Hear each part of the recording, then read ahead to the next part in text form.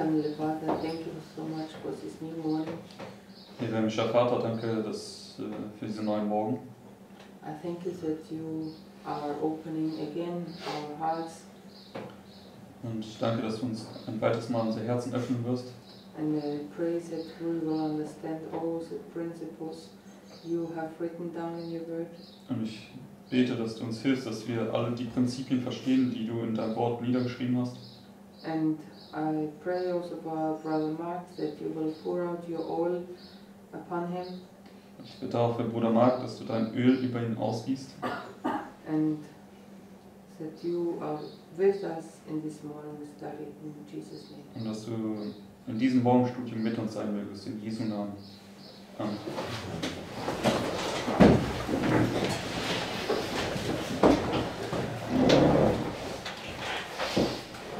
Okay, so I want to do some revision this morning. Heute Morgen möchte ich einen Rückblick geben. And when we do this, it always helps us to see new things. Und wenn immer wir das tun, dann hilft das uns auch, neue Dinge zu entdecken. Okay, so we've got two lines here, Millerite history and our history. Also wir haben die zwei Linien hier, die Miller-Linie und unsere Linie. Okay, so now we know that right here time is no longer, right? Wir wissen, dass ja hier ab dem 22. Oktober es keine Zeit mehr gibt.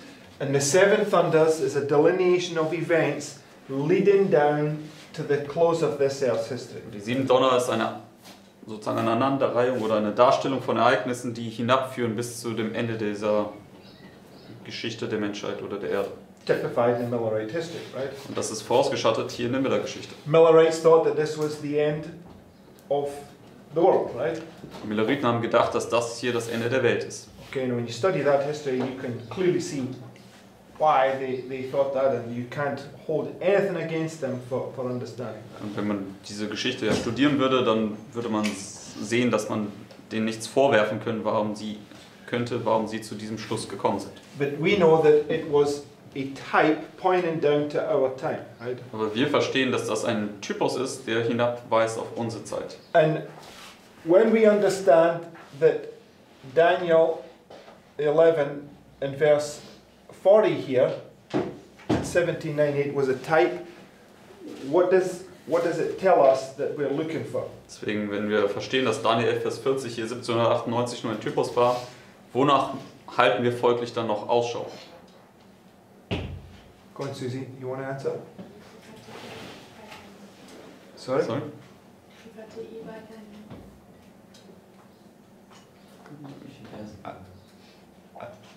She doesn't. You don't know? You forgot to eat by Daniel. No, it says Daniel No, 11. Daniel 11. Oh. Okay. But I'm glad you noticed it, right? Okay, so the point I was asking, if this is a type and it's the first half of Daniel 11, what's the second half of Daniel 11? Also wenn das hier ein Typus ist und das ist die erste Hälfte, die sich von Daniel 11 erfüllt hat, Daniel 11, Vers 40 erfüllt hat, wo ist dann die zweite? Was ist es? Oder was ist die zweite? It's a type, right? Ist auch ein Typus. So, and we know that, what's the word I'm looking for? We know that the first and second angels have got to repeat, showing their order, leading us down to the third, right? Wir wissen, dass die erste und zweite Engelsbotschaft sich wiederholen muss und sie müssen diese Ordnung, diese Reihenfolge aufzeigen, die uns dann hinabführt zur dritten.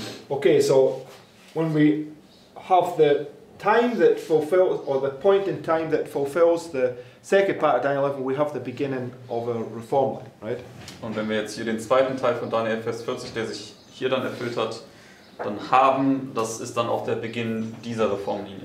And we know that this history is repeating here so that God has a people that experience the first and second angels' messages to lead the church down through those experience, right? Und wir wissen ja, dass Gott letztendlich dann hier diese Erfahrung gibt, um ein Volk zu haben, das dann durch die erste und zweite Engelsbotschaft gegangen ist, um dann letztendlich zur dritten geführt zu werden. Okay, and we're roughly about here at the moment, right? Und wir stehen ja in dem Sinne kurz hier, bevor dem Mitternachtsruf, also hier ungefähr. So we're nearly at the end of that history, so it's important that we understand that history if we've got to take people down through it, right? Deswegen, wir sind kurz am Ende dieser Geschichte also angekommen und deswegen ist es wichtig, dass wir diese vergangene Erfahrung besser verstehen, um andere Leute dann da auch hindurchführen zu können. But specifically, I want to deal with this point here this morning, 9/11. Aber ganz besonders möchte ich heute Morgen hier mich um diesen Punkt kümmern, hier um den 11. September. Now, question. 1989, what was the event there that marked this point? Nun, was war das Ereignis, was jetzt hier diesen Punkt 1989 markiert? Downfall of communism. There was two people speaking at the same time. What did you say? Downfall of communism. Also der Niedergang des Kommunismus, ja. Scott? The Berlin Wall fell, right? That was Also- the point that marked it, right? Die Berliner Mauer ist dort gefallen, das war das Ereignis, was das hier dann markiert hat. And the question now is, when did it fall? Und die Frage ist, wann ist sie gefallen? At midnight, right? Zu Mitternacht. So at midnight on the 9th of November 1989, right? Also zu Mitternacht am 9. November 1989. Okay, so and here we have the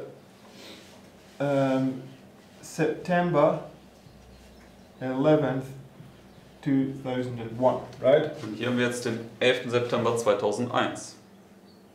No, September the 11th, 2001. That's the way the Americans say it, right?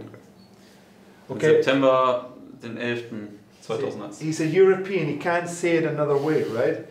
And the reason I've done that is because that's how Europeans write it, and that's how Americans write it, right? Und warum ich das jetzt so verschieden geschrieben habe, ist, das ist ja die europäische Schreibweise und das ist jetzt die amerikanische Schreibweise, wo der Monat vor dem Tag kommt. I was in America for over 3 years, and I still could not get used to writing this the other way around, right?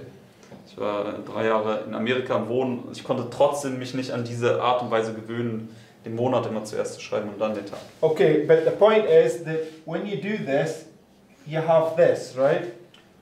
Punkt ist, wenn man das tut, dann hat man hier 9/11 und hier 9/11. Right? And these are symbols, they're not talking about specific dates, right? Das sind Symbole und das spricht jetzt nicht so sehr um diese konkreten Daten. Okay, 911 is the emergency number in America, right? Also 911 ist diese Notrufnummer in Amerika. And God is the Alpha and Omega, the beginning and the end, right? Und Gott ist das Alpha und das Omega, der Anfang und das Ende. So He wants us to see these symbols marked by these events so that we can understand what He's trying to tell us. Deswegen der Herr möchte, dass wir diese Symbole erkennen, die durch diese Ereignisse hier markiert werden, sodass wir dann besser verstehen können, worauf das hindeutet. Okay, so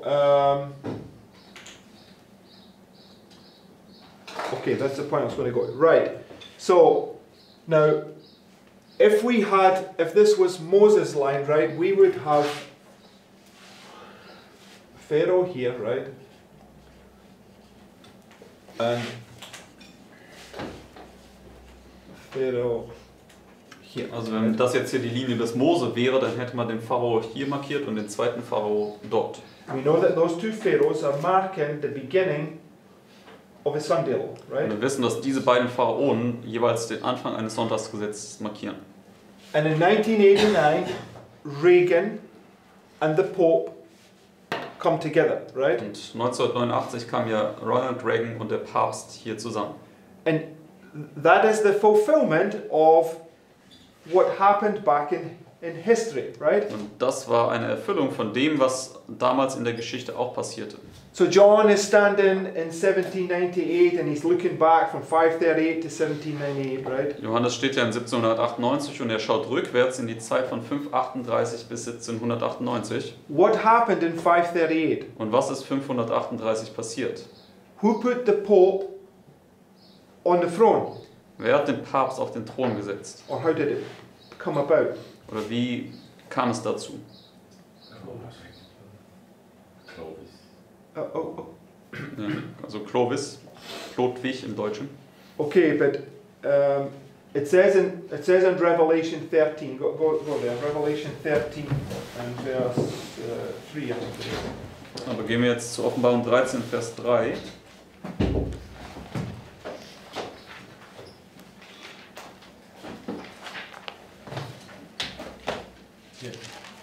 Verse 2 actually.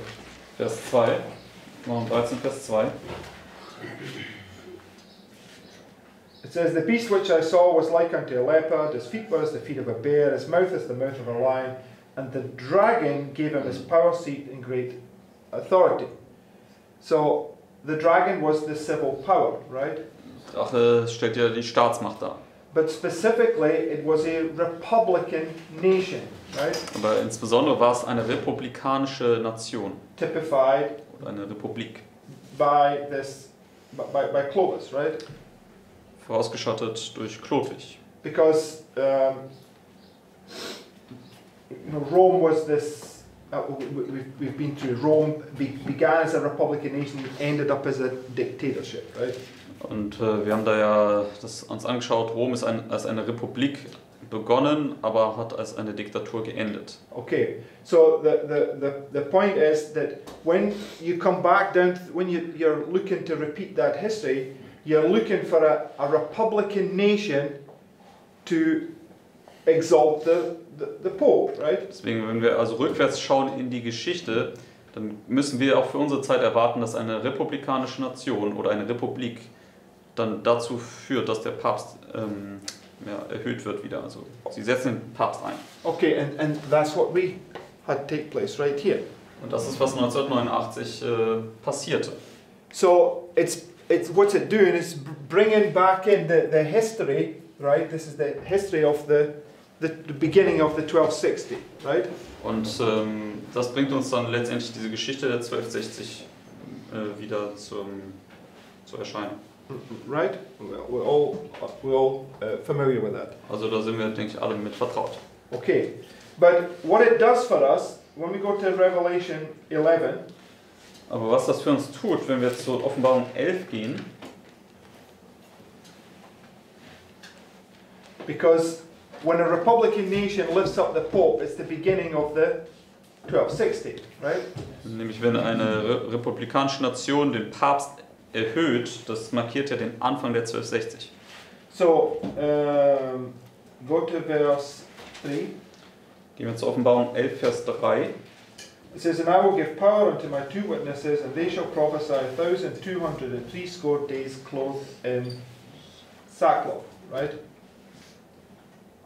So, what you have is this period of the 1260 that's marked by Revelation 11. Also was wir jetzt hier haben, ist diese Zeitspanne der 1260 dargestellt hier in Offenbarung 11. Okay, now, this is the point I want to get to. This event right here that prefigures this event Also dieses Ereignis hier, was dieses Ereignis hier vorausschattet, what is at the end of? was für ein Ende ist das? No, August 11th, 1840, just go back historically, what is at the end of? Was endet am 11. August 1840? The second woe, Die right? zweite Wehe. So where do we find the first and second woes?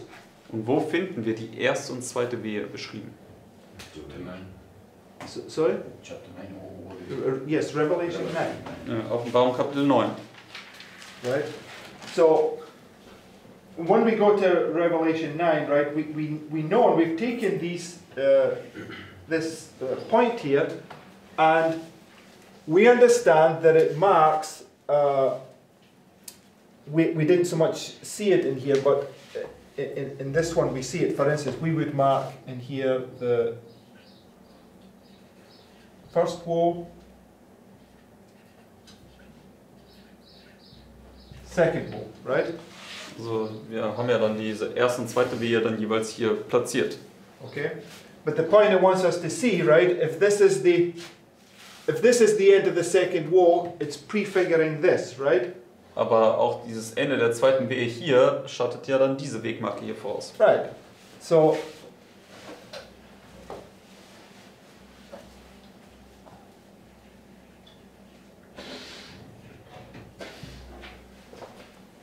okay. So when you do this now, right? Now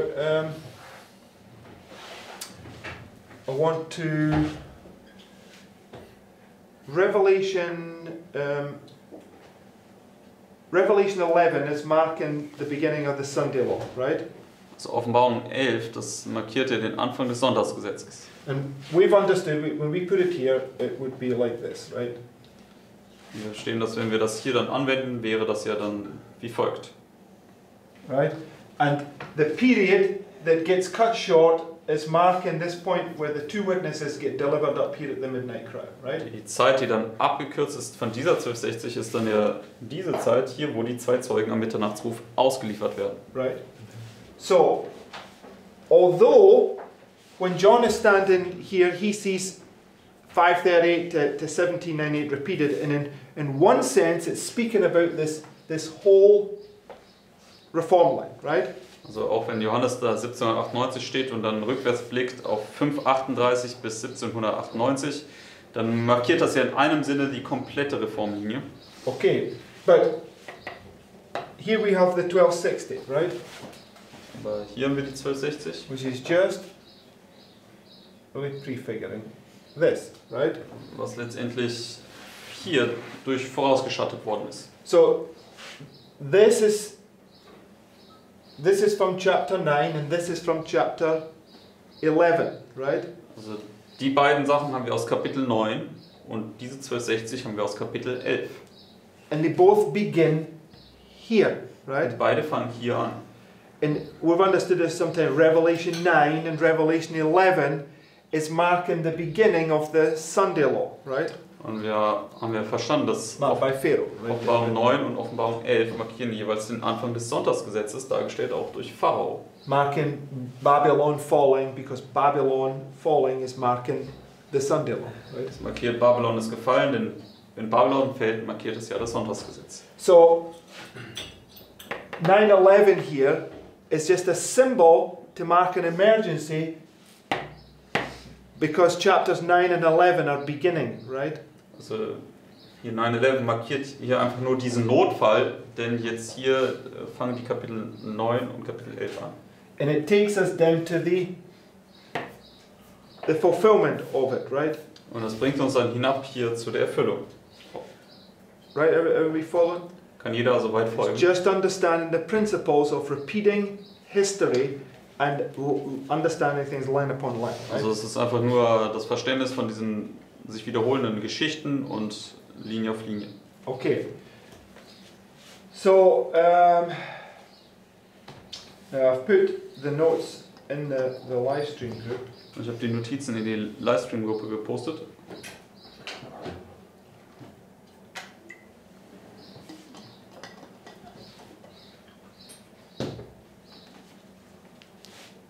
So let's go to this first quote just to confirm these thoughts. Zum ersten Zitat, um diese Gedanken zu bestätigen. Great Controversy 334. Und zwar aus dem großen Kampf hier. In the year 1840, another remarkable fulfillment of prophecy excited widespread interest. 2 years before, Josiah Litch, one of the leading ministers preaching the Second Advent, published an exposition of Revelation 9, predicting the fall of the Ottoman Empire. According to his calculations, this power was to be overthrown in AD 1840, sometime in the month of August, and only a few days previous to its accomplishment, he wrote allowing the first period, 150 years, to have been exactly fulfilled before Decosis ascended the throne by permission of the Turks, and that the 391 years, 15 days commenced at the close of the first period, and it will end on the 11th of August 1840, when the Ottoman power in Constantinople may be expected to be broken, and this I believe will be found to be the case. At the very time specified, Turkey, through her ambassadors, accepted the protection of the Allied powers of Europe, and thus placed herself under the control of Christian nations. The event exactly fulfilled the prediction. When it became known, multitudes were convinced of the correctness of the principles of prophetic interpretation adopted by Miller and his associates, and a wonderful impetus was given to the Advent movement. Men of learning and position united with Miller both in preaching and in publishing his views, and from 1840 to 1844 the work rapidly extended. Right? So, we know that 1840 to 1844 was a glorious manifestation of the power of God. Right? Wir sehen ja, dass 1840 bis 1844 es diese herrliche Manifestation der Macht Gottes gab. And it was because the principles that Miller used to interpret the Bible were proven to be correct, right? Und das kam deswegen hervor, weil hier die Prinzipien, wie man die Bibel auszulegen hat, hier bestätigt worden sind, die Miller angewandt hat. Based upon a prediction, right? Und zwar basierend auf einer Vorhersage, die dann eintrat. Now, all these things point to a Sunday law right here, right? Und all diese Dinge hier, die schaffen hier also ein Sonntagsgesetz hier voraus. But there's no Sunday law because it's a type, right? Aber in unserer Zeit gab es hier kein Sonntagsgesetz, weil es ja hier nur ein Typus ist. But you had Reagan and the Pope coming together to bring down the King of the South, right? Aber wir hatten ja Ronald Reagan und den Papst, die zusammenkamen, um den König des Südens niederzubringen. Okay, and also, right in here, there was no prediction. I mean, in the sense, there was no.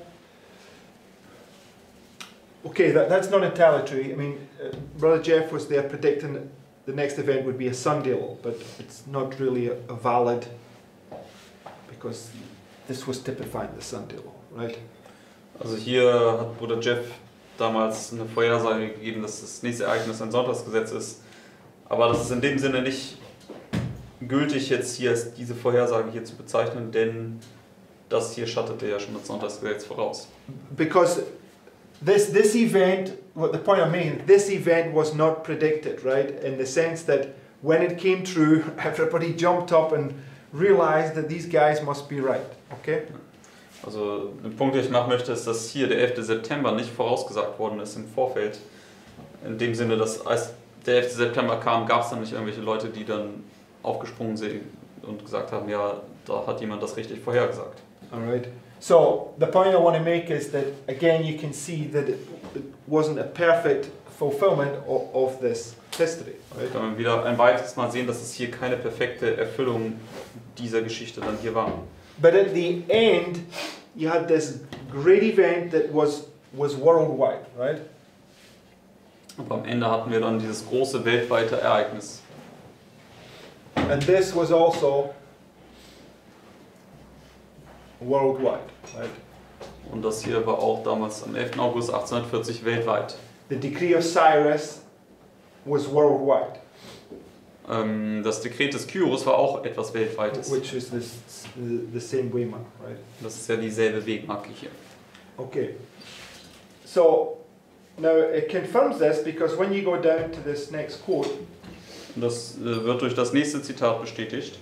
it says, "We are living in the time of the end. Thrones and churches have united to oppose God's purposes." Right? So, tells us there that we're living in the time of the end, and at the time of the end, church and state come together. Sagt hier, wir leben in der Zeit des Endes und zur Zeit des Endes kommen Throne und Kirchen zusammen, also Kirche und Staat. Okay, so last night when Führer was doing his presentation, he's showing us this principle, right? Und gestern Abend von Führers Vortrag hat er uns dieses Prinzip hier gezeigt. What do you have? What principle do you have here with these 2 points? Welches Prinzip haben wir hier dargestellt durch diese beiden Punkte? The beginning and the end, right? Anfang und Ende. So when you come to 1798, right, and you have the end here, Wenn wir also zu 1798 kommen und das dann hier als Ende haben, when you come into the end, you have a deadly wound, right? dann hat man dort eine Todeswunde markiert. But when you're at the beginning, Aber wenn 1798 als Anfangspunkt markiert ist, you have the war between the north and the south. man dort den Krieg zwischen Nord und Süd. The war between the north and the south, it's marking here at the beginning, going forward, right? Markiert hier am Anfang, wie es vorwärts geht. But the deadly wound is marking the end, right? Die Todeswunde markiert das Ende. Okay, so we have to understand that correctly, right? Das müssen wir richtig verstehen. Okay, now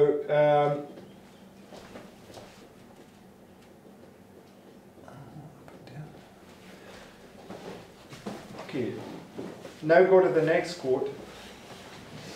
Gehen wir jetzt zum nächsten Zitat. This is just a confirmation on the one we read before. Das ist einfach nur eine Bestätigung zu dem Zitat, was wir davor gelesen haben. We are living in the time of the end, right? Now, where did she say we're living in the time of the end in the quote before? Sie sagt hier wieder, wir leben in der Zeit des Endes. Und im Zitat davor, was hat sie gesagt? When church and state come together, right? Wenn Kirche und Staat zusammenkommen. Okay, and you'll see that it's really marking the exact same point in this next quote. Wir werden sehen, das ist genau derselbe Zeitpunkt hier auch in diesem Zitat. And it's marking 9 Testimonies 11, right? Und das ist im 9. Band der Zeugnisse, Seite 11. Okay. It says, we are living in the time of the end. The fast fulfilling signs of the times declare that the coming of Christ is near at hand.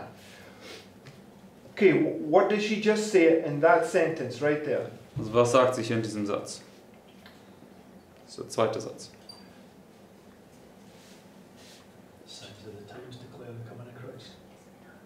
Okay, that's what it said, but what I'm asking is, what does that mean to us? What fast fulfilling signs of the times are declaring that Christ's coming is at hand?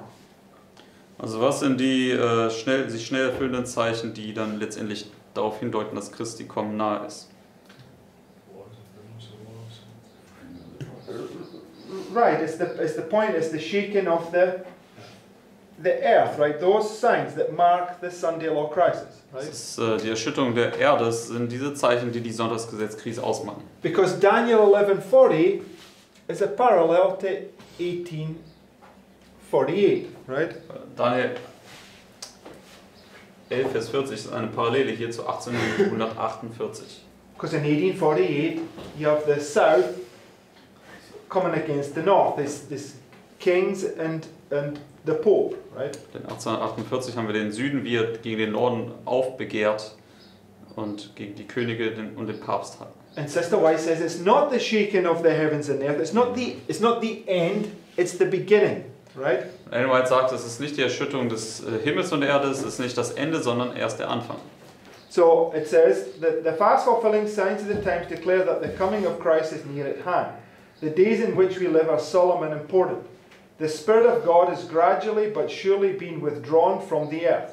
Plagues and judgments are already falling upon the despisers of the grace of God. What plagues and judgments would that be referring to? Also was für Plagen und Gerichte sind das hier? Well, not the second woe at this point, but definitely the first woe is beginning to sound, right?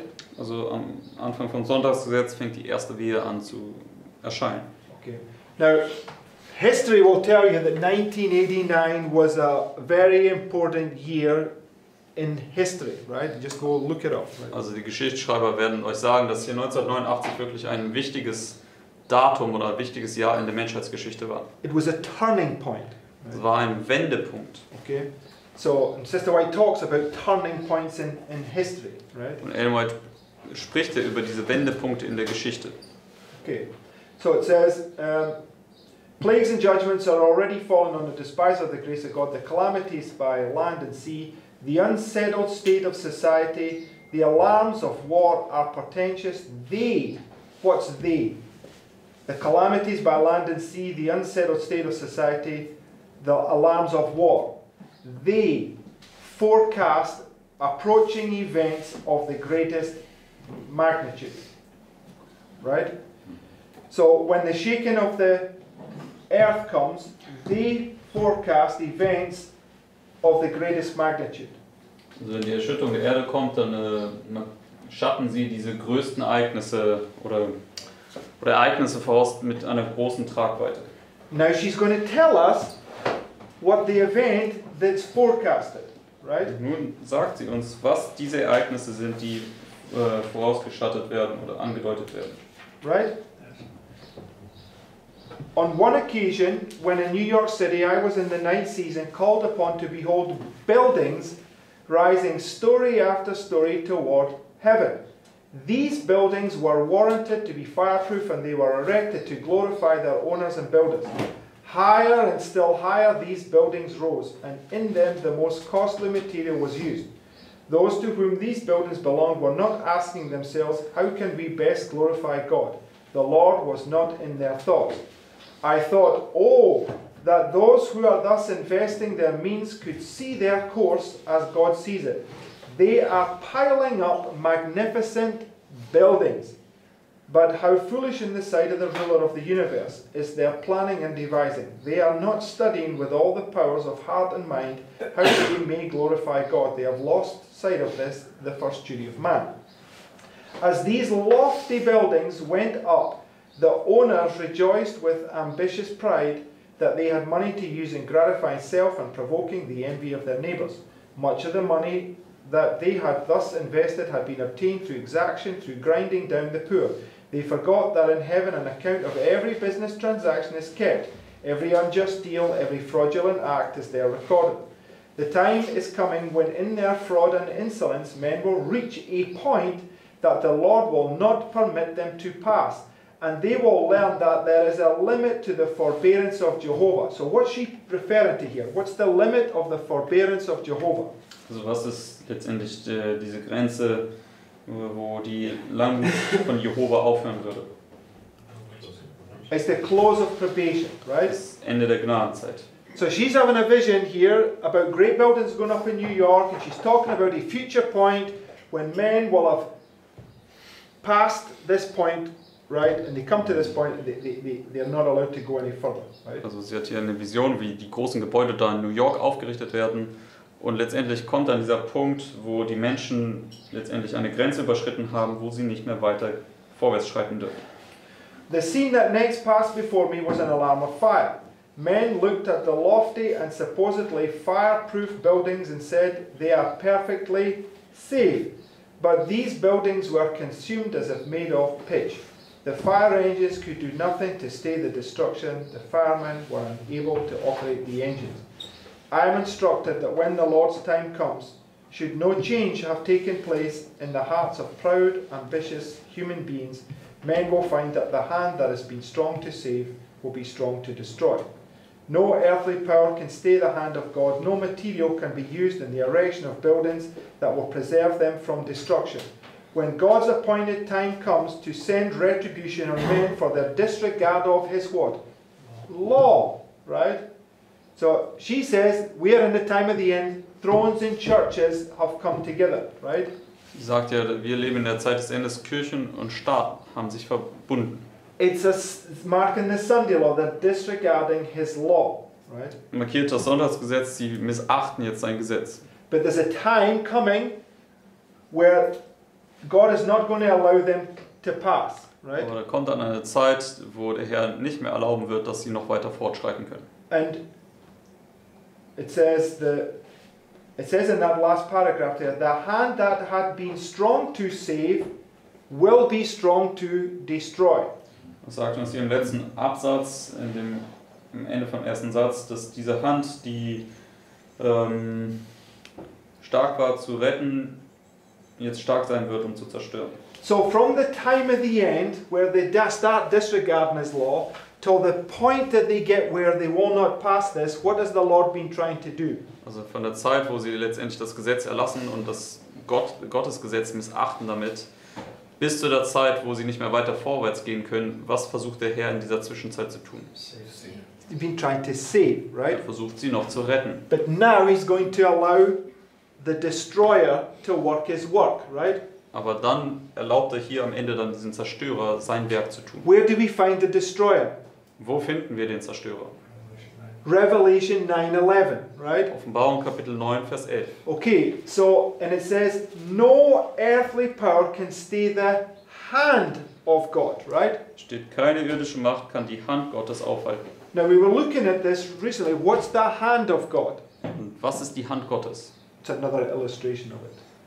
Was ist eine weitere Darstellung davon?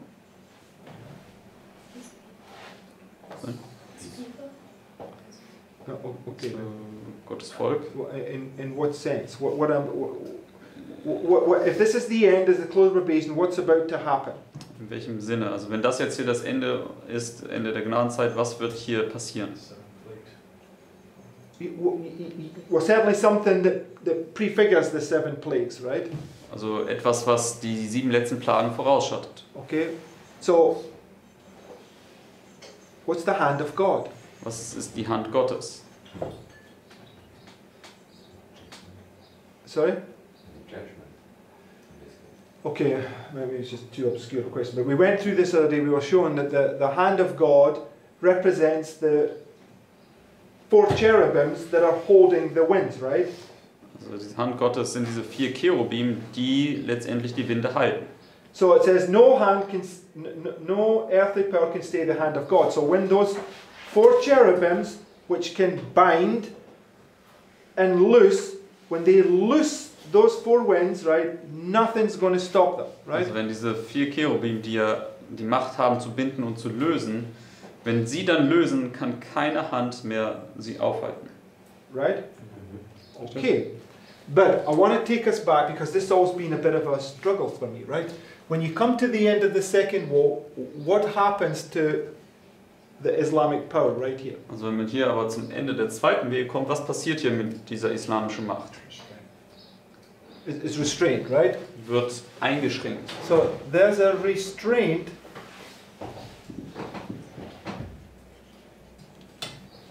placed upon Islam, right? Also hier wird dem Islam eine Einschränkung auferlegt. And it's marked by the end of the second war, right? Und das ist dargestellt durch das Ende der zweiten Wehe. Okay, now we'll come back to that in a moment. Und da werden wir gleich noch drauf zurückkommen. Next quote. Nächstes Zitat. It says, okay, not the next quote, the one after, buildings in New York. Also nicht das nächste, sondern danach heißt Gebäude in New York. Das ist It's the next one in the German quotes. im Deutschen ist das auch hier das nächste. Also es fängt an mit jetzt kommt das Wort. Okay, 1 second. It says, now comes the word that I have declared that New York is to be swept away by a tidal wave. This I have never said. I have said, as I looked at the great buildings going up there story after story, what terrible scenes will take place when the Lord shall arise to shake terribly the earth. Then the words of Revelation 18, 1-3 will be fulfilled. Now, if we just go to the 2 temple cleansings that are here on Millerite line and also on Christ line, right? Also wenn wir uns die 2 Tempelreinigungen anschauen würden, die jetzt hier in der Miller-Geschichte dargestellt sind, aber auch in der Linie von Christus. What does Sister White parallel them to? Womit setzt Ellen White sie parallel? Close at the end of Revelation 18. Okay, Revelation Mit 18. den 2 Aufrufen hier am Ende der Welt, mit Offenbarung 18, 1-3 und Offenbarung 18, 4 und 5.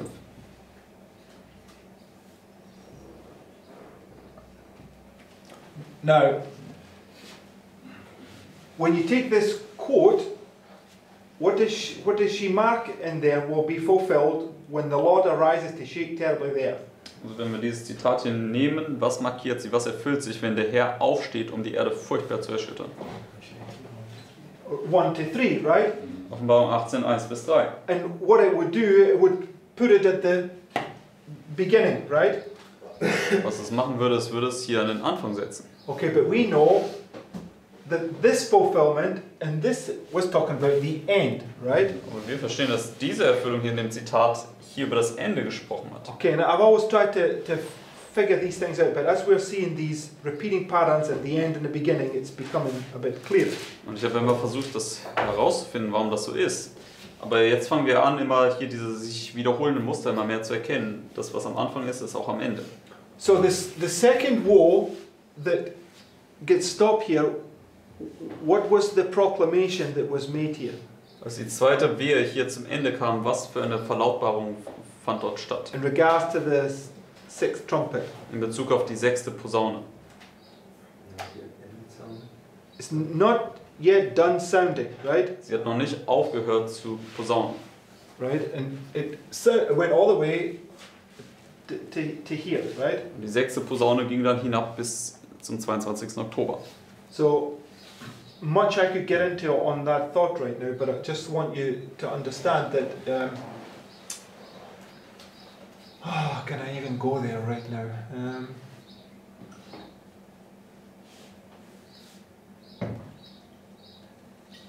Dare I do that? Right?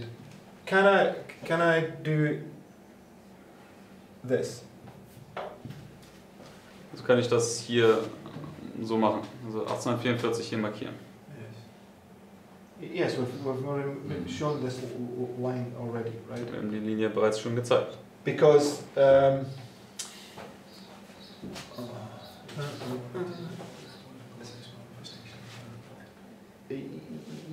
yes, I would have to show all these different lines, but basically, right, if you take the whole of the Millerite line, you have a time of peace here from here to the Sunday law, right?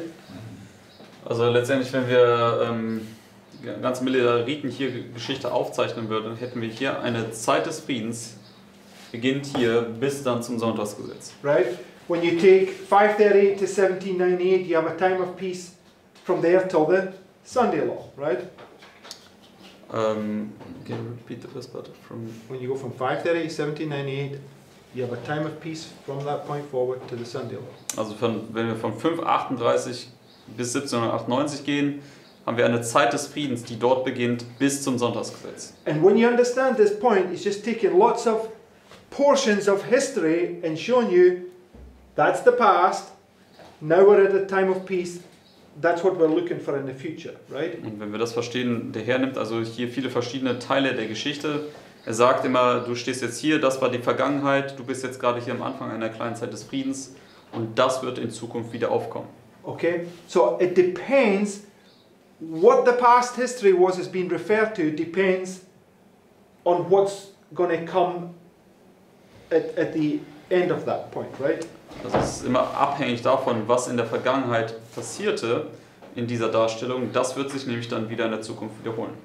And what I'm understanding is that 1840 to 1844, this glorious manifestation of the power of God, Und was ich euch verstehen lassen möchte, ist diese herrliche Manifestation der Macht Gottes von 1840 bis 1848. was a time of peace, Das stellte eine Zeit des Friedens dar. based upon the fact that the trumpet had come to an end, but it was not yet done sounding until 1844, right? Basierend auf der Tatsache, dass die Wehe zu einem Ende kam, aber die Posaune hat noch nicht aufgehört bis 1844. Right? We get that point. Just keep that in your minds, right? So the point was there was a restraint here, followed by a time of peace, right? Der Punkt ist, hier gab es also eine Einschränkung, die dann gefolgt wurde von einer Zeit des Friedens. But if we just go by Millerite history, what began right here? Aber wenn wir uns die Miller-Geschichte anschauen, was fing dann hier 1844 an? Go to Revelation 11. Gehen wir dazu zur Offenbarung 11.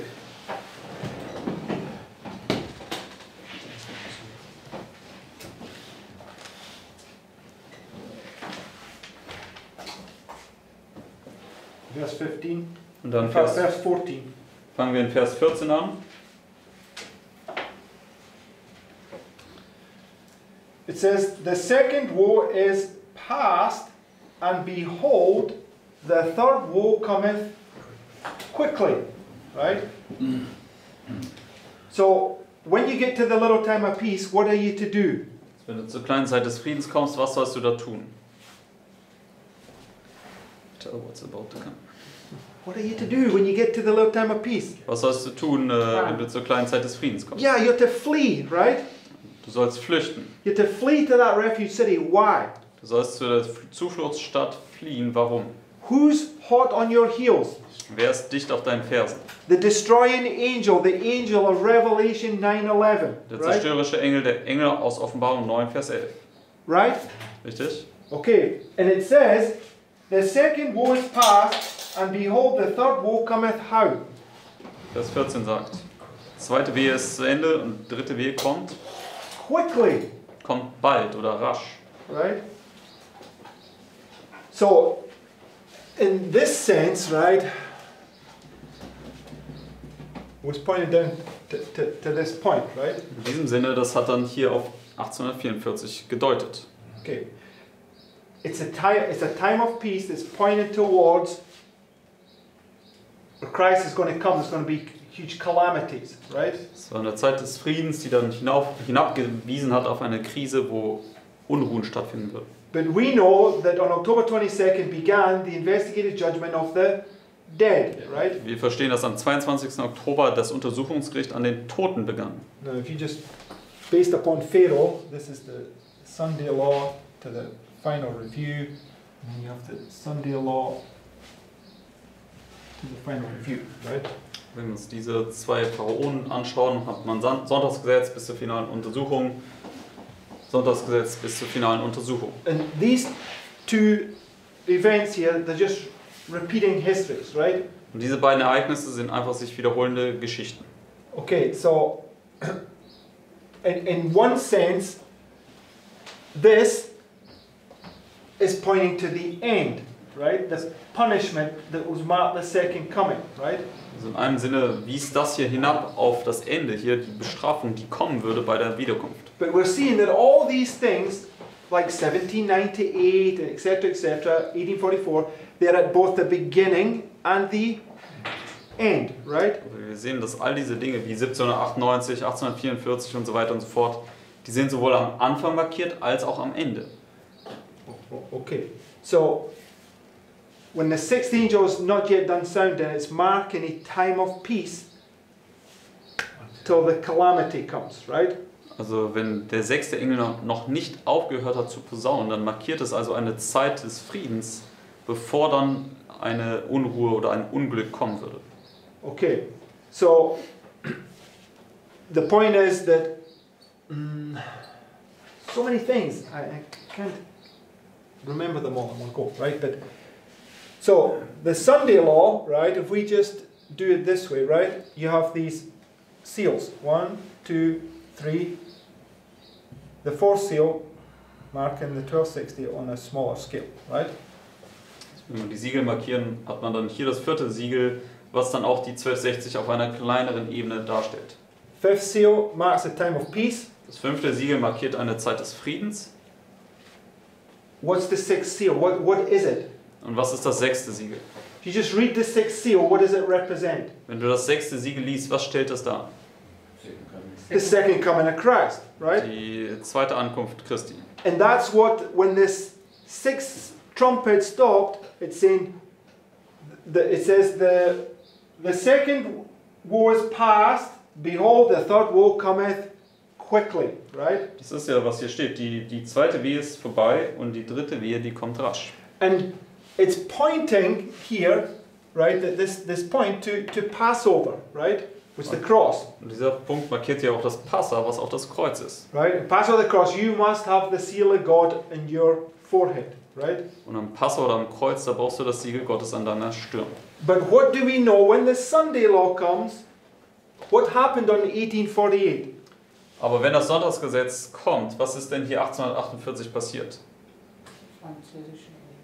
No. Based upon what we're talking about. In 1848, right, the Millerites, they saw this event, and what did they realize God was doing?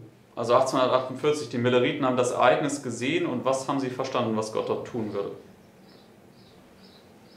The sealing message. Yes, the Sunday law crisis is the image of the beast test, right? Also sie haben verstanden, dass die Versiegelungsbotschaft dort vorwärts gehen muss, denn die Sonntagsgesetzkrise ist ja der Bild des Tieres-Test. And the image of the beast test is the test that the people of God must have before they are sealed, right? Und der Bild des Tieres-Test ist der Test, den Gott haben muss, bevor sie versiegelt werden können. So what does he do? Also was macht er? What does Christ do? Was macht Christus folglich? He holds it, right? Er hält die Winde. Because if he allowed the sixth seal to unfold right here, everybody would be lost, right? Denn würde er erlauben, dass das sechste Siegel hier tatsächlich sich erfüllen könnte, würde jeder verloren gehen. right? So the seventh trumpet is held until the end, right? Deswegen die 7. Posaune wird dann auch hier zurückgehalten bis zum Ende. Right? See that? Können wir das Okay. sehen?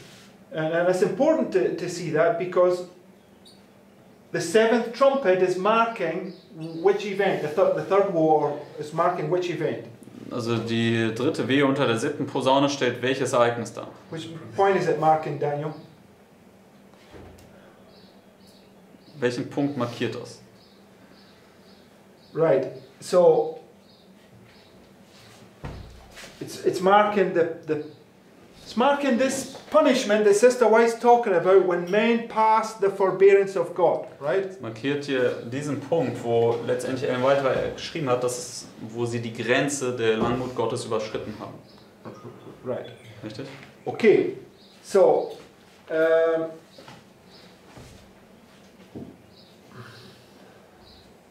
so the next quote's talking about 1848. We're familiar with it, right? So she says that 1848 was marking the shaking of the earth, right? Also das nächste Zitat, da spricht sie über 1848 und wie es die Erschütterung der Erde ist, also But just- mit vertraut. Go to the second paragraph Gehen wir aber zum zweiten Absatz davon, von CET 111.2 and go to the highlighted bit. und gehen wir, im Deutschen gibt es jetzt kein fettgedrucktes, aber das ist der 4. Satz, den wir lesen werden. Okay, I saw. Ich sah. I saw that the powers of earth are now being shaken, and that events come in order. Right? And what events? Okay, it tells us that wars, rumours of war, sword, famine, pestilence are the first to shake the powers of the earth. That's the signs that she sees that we're living in the time of the end. Also Right? die Kriege, Kriegsgerüchte und so weiter und so fort. Das waren die Zeichen, die letztendlich hier die Erde erschüttert haben. Das ist ein Zeichen, dass man hier in der Zeit des Endes lebt. She says, then the voice of God will shake the sun, the moon, and stars, and what? This earth also. Also dann wird die Stimme Gottes Sonne, Mond und auch Sterne und auch diese Erde erschüttern. So when she says they passed that point of forbearance and God will arise to shake terribly the earth, it's speaking about this shaking of the earth, right? Also wenn es hier stand im Zitat davor, dass sie letztendlich die Langmut Gottes ausgereizt haben und der Herr dann aufstehen würde, um die Erde furchtbar zu erschüttern, dann markiert es diese Erschütterung der Erde hier. She says in Revelation 1-3 will be fulfilled. Nämlich die Erschütterung des Himmels und der Erde. Und sie sagt in Offenbarung 18, Verse 1 bis 3, wird sich erfüllen. Okay, but Oder wird erfüllt sein. we have it marked here at the beginning, right? Und wir haben das einmal hier am Anfang markiert, It's also marking the end. aber es right? markiert dann folglich auch hier das Ende. Okay, because we have Babylon has fallen spiritually at the beginning, Babylon has literally fallen at the end, Wir right? haben ja Babylon, wie es am Anfang geistlich gesehen fällt, aber wie Babylon am Ende fällt, ist es dann buchstäblich. Okay, so now go to this quote from the 21MR. Gehen wir jetzt zum nächsten Zitat von 21 MR, Fury, you got a point? direkt danach. He uses this expression, arise to shake terribly the earth in Isaiah 2 when he's speaking about the seven last. Yes. There's several places you can refer this to if you go to the Spirit Prophecy. Also letztendlich dieser Ausdruck, dass er aufsteht, um die Erde furchtbar zu erschüttern, das ist aus Jesaja 2 zitiert. Und da kann man sehen in Jesaja 2, dass es über die 7 letzten Plagen spricht. Okay, so now she tells us in here what is this event that she was talking about in these other two visions, right? Also in dem nächsten Zitat erklärt sie uns, was dieses Ereignis ist, was sie in den Visionen davor erwähnt hatte. So we know that 9/11 that was being spoken about there in 9 Testaments 11, right? Nun, wir wissen, dass hier der 11. September, was unter anderem ja da im 9. Band der Zeugnisse, Seite 11, dann thematisiert wurde. What is it in relation to this line? Was ist das in Bezug auf diese Linie hier? I premised this right at the beginning. Das direkt am Anfang als Grundlage erwähnt. It's a type. Es ist ein Typos. These are all not the perfect fulfillments of these things, right? Das sind ja alles nicht die perfekten Erfüllungen von diesen ganzen Geschehnissen hier. Because there's no Sunday law, right? It's just things being prefigured.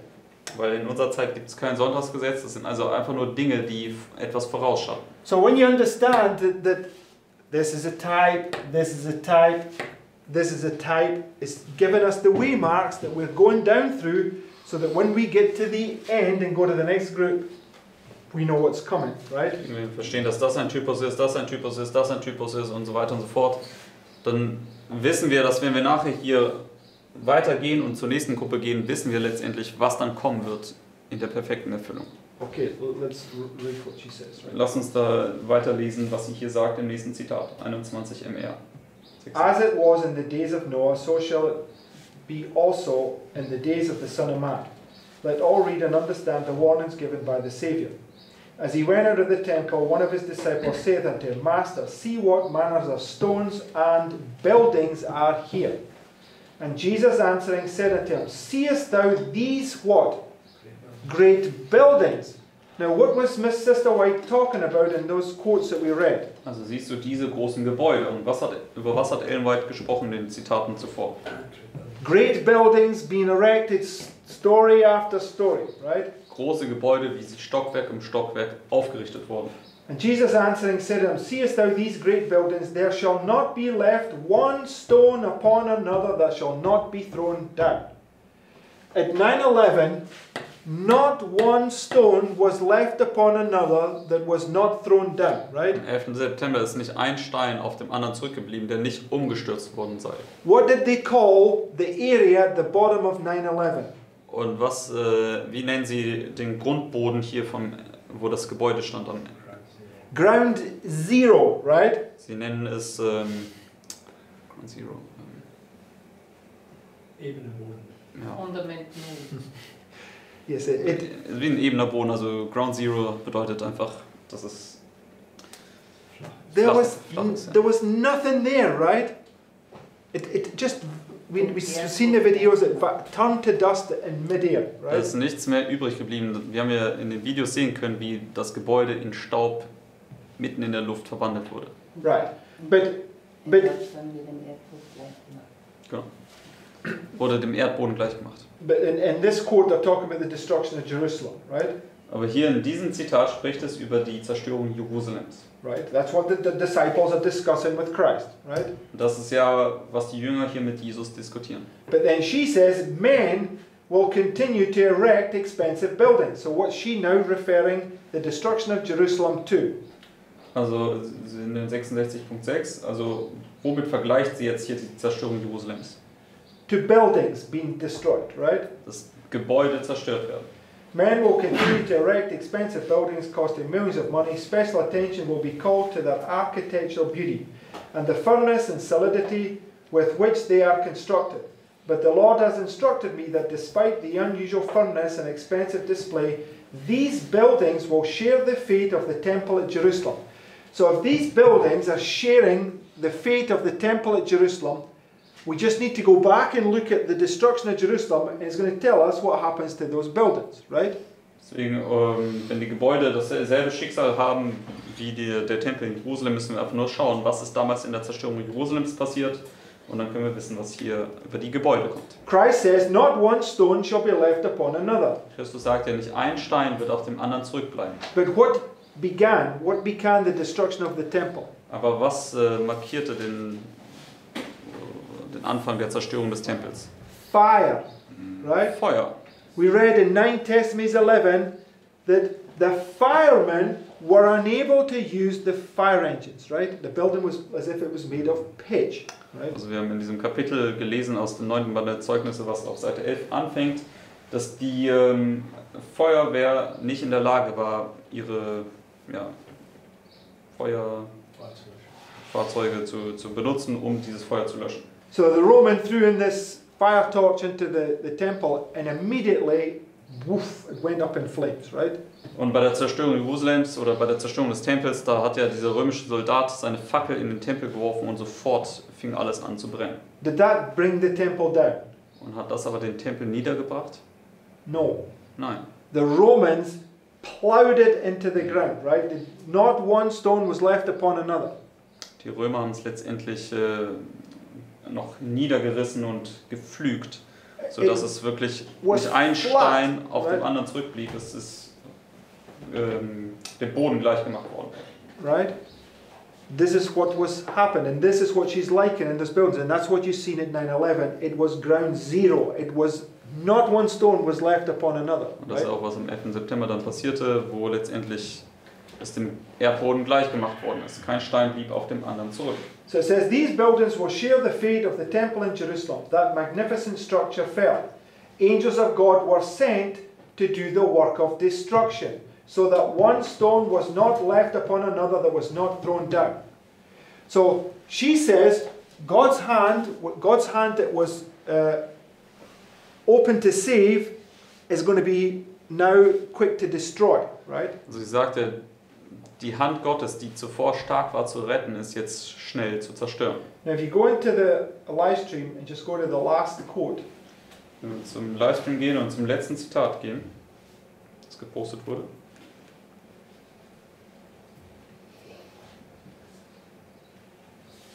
its premise, it says, when he leaves the sanctuary. So when he leaves the sanctuary, it's marking the close of probation, right?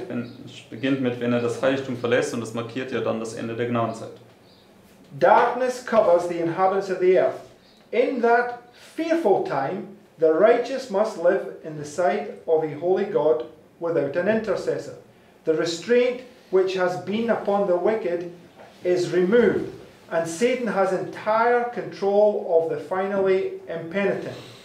God's long suffering has ended.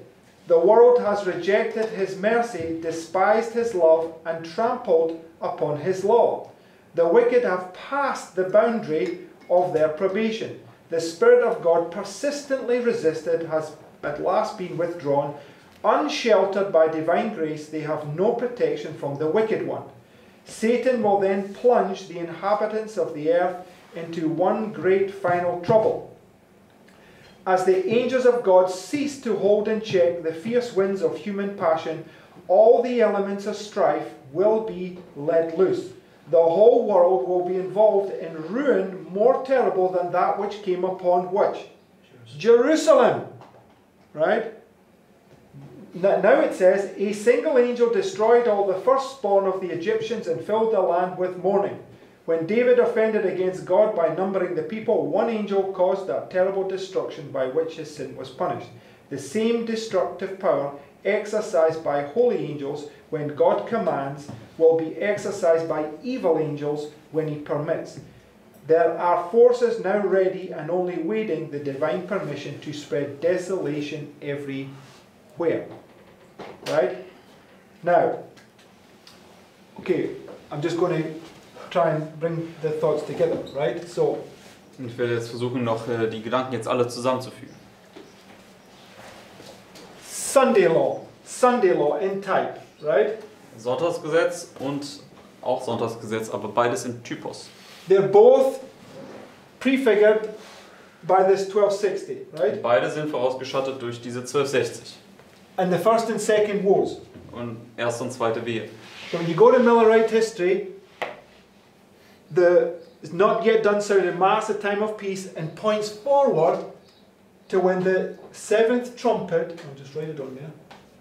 Wenn wir aber zur Miller-Geschichte kommen, dann sagt, hier ist die 6. Posaune noch nicht fertig mit ihrer Posaune, sondern es markiert dann hier eine Zeit des Friedens, wo dann die 7. Posaune nach am Ende anfängt zu posaunen. Okay, and it says the second woe is past, the third woe cometh quickly, right? Es sagt ja, die 2. Wehe ist zu Ende, aber die 3. Wehe, die kommt rasch.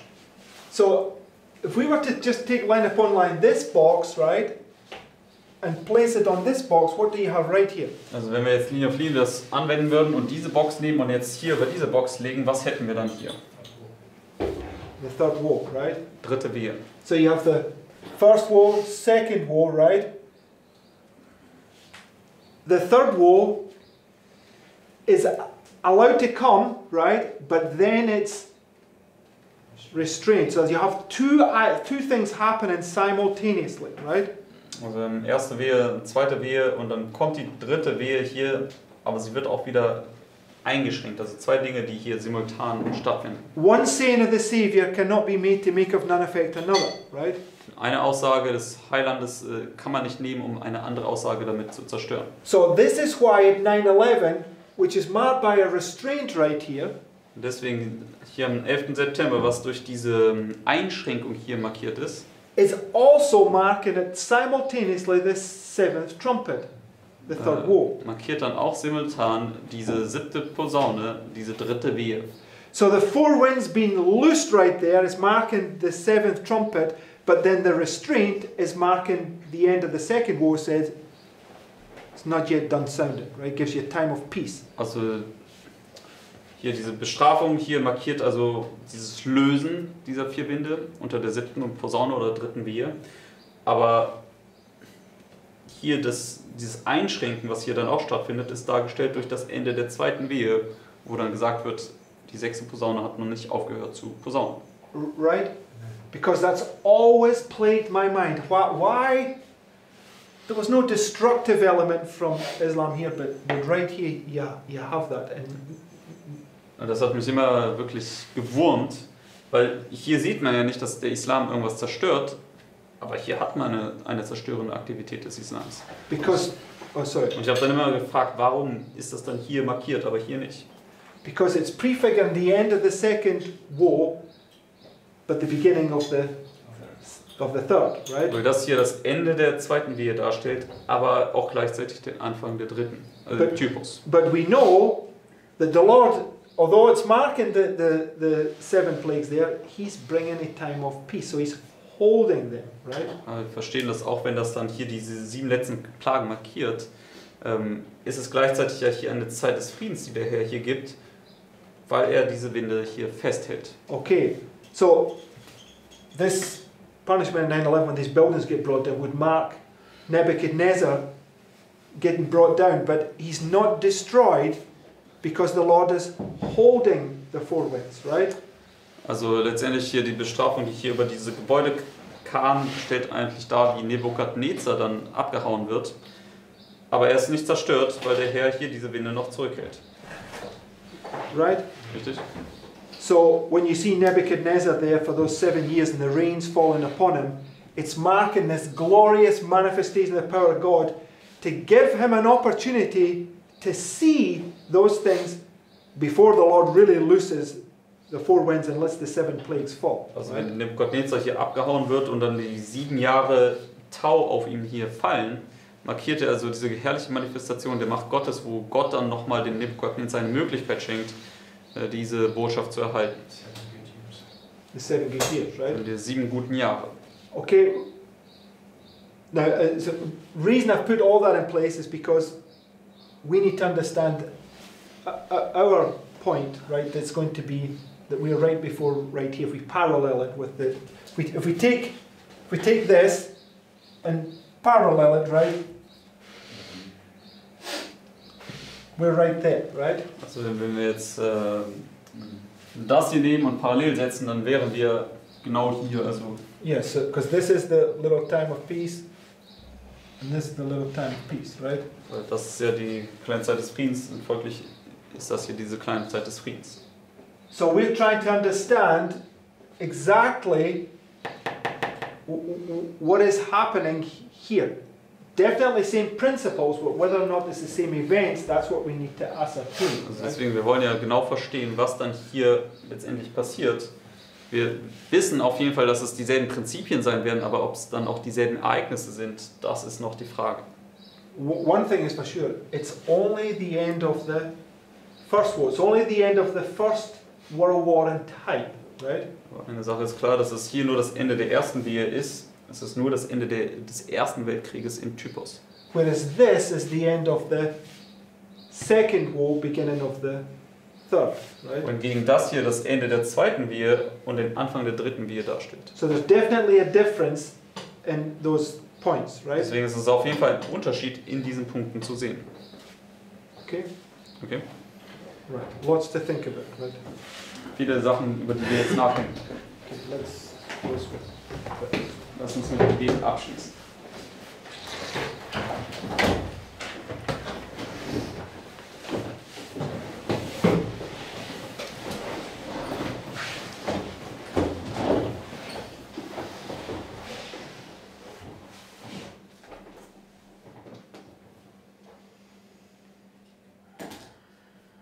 Dear Father in heaven, Lieber Vater im Himmel, we thank you for these deep thoughts we can think about. wir danken dir für diese tiefe Gedanken, worüber wir nachsinnen können. And you see, it's still confusing to our minds, but we believe that you will guide us in